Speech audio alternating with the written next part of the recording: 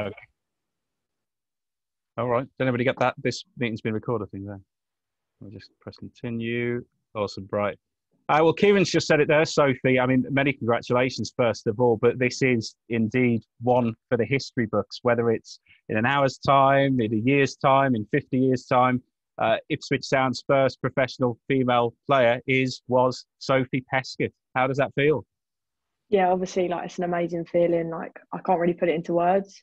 So yeah, it's just amazing. Like, just the feeling right now is just, yeah, I can't describe it.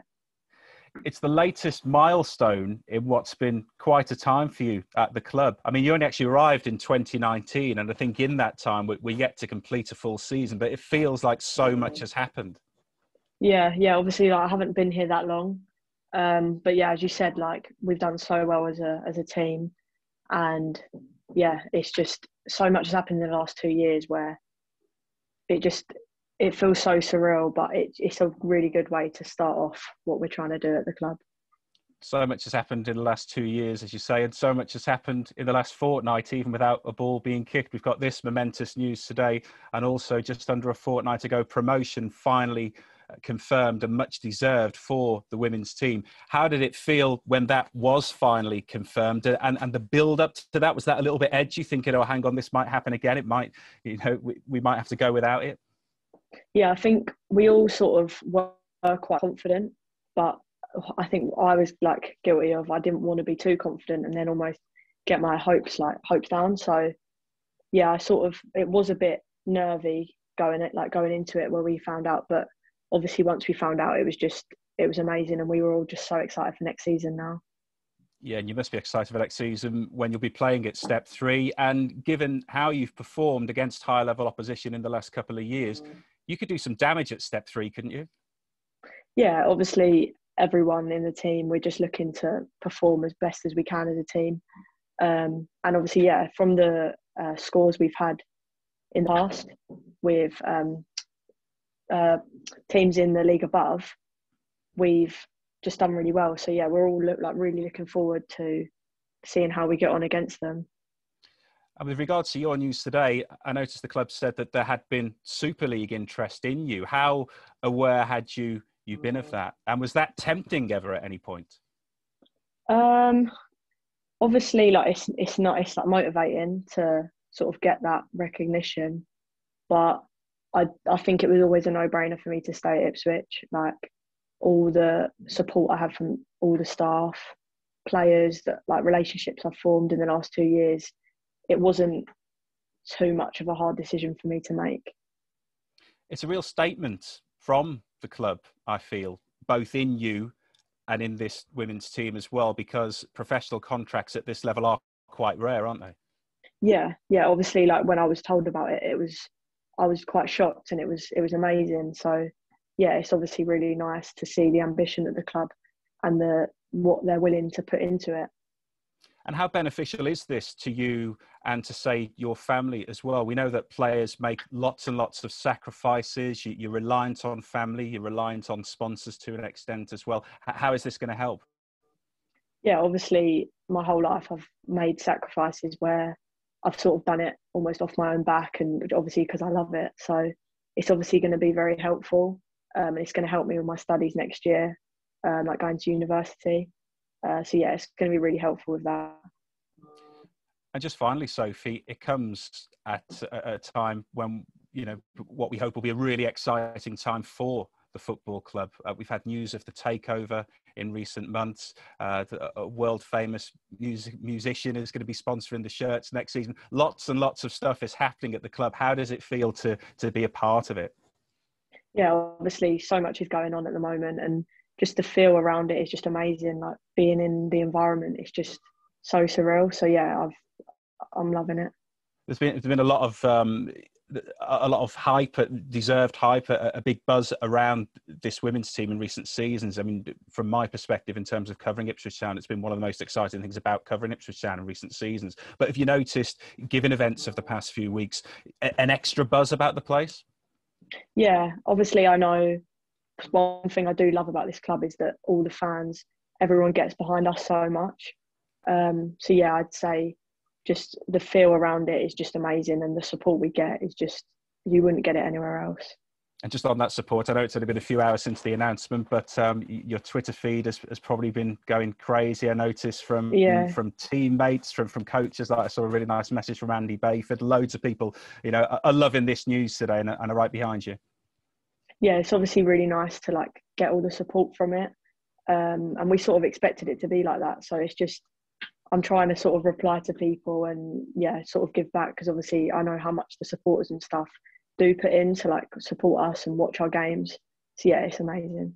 Well, congrats once again, Sophie. We wish you all the best going forward and look forward to catching up next season. Thank you.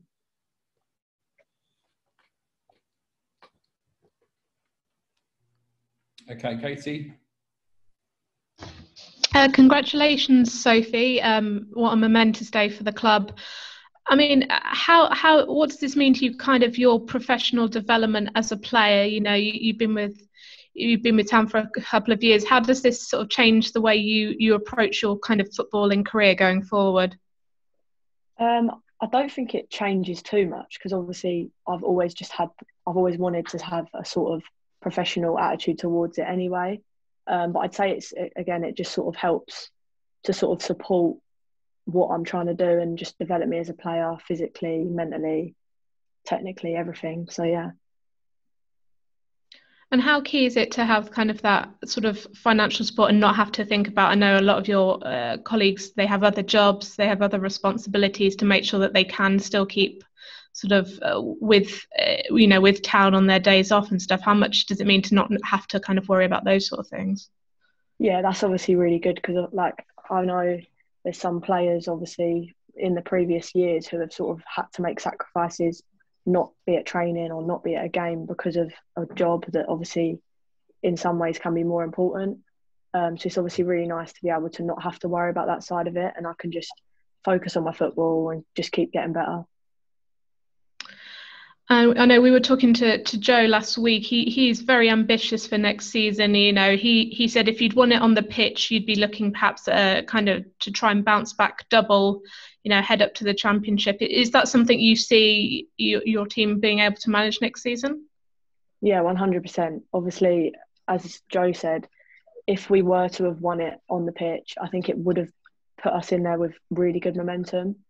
Obviously, how it happened, it's not ideal, but I do still think we are still pushing for promotion, and I don't see why we can't do that.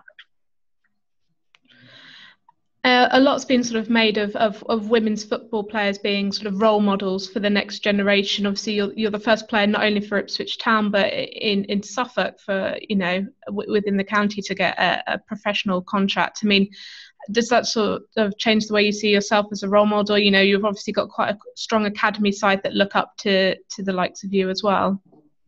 Yeah, I guess so. I think obviously as much next year I want to help out doing sort of coaching and things like that with like the community trust to sort of support that side and like be a role model to young players who are getting better.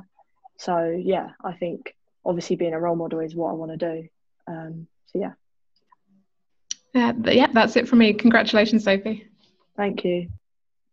Yeah, congratulations, Sophie. I was just wondering, did you have an agent before all this, or has it all kind of worked on that side of things? No, I didn't. I just sort of, me and my parents, yeah. And sort of Joe sort of obviously would help with things like that.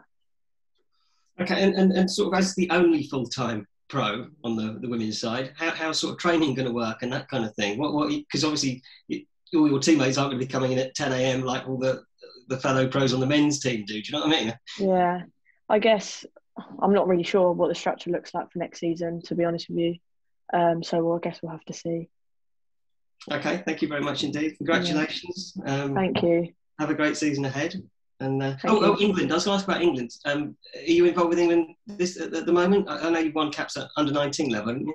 Yeah. So with the England setup, obviously with COVID, it got stopped at the under 19s, and they've done the draw for the World Cup, where England aren't in it. So it's sort of stopped now for my age group. So I'll be looking for the seniors next. So yeah, that's a shame, but that's is what it is. Okay, thank you very much. Congratulations again. And thank you. Season ahead. Okay, guys, thank you very much for that. Appreciate it. Cheers, Kieran. Great afternoon Thank you. at the football club. So yeah, good to get you guys involved and whatnot. And yeah, I'll send all this over to you. So thank you very much. Thanks a lot. Thanks a lot, guys. Yes, See you. Kieran. Bye. Bye. Yeah. See you all.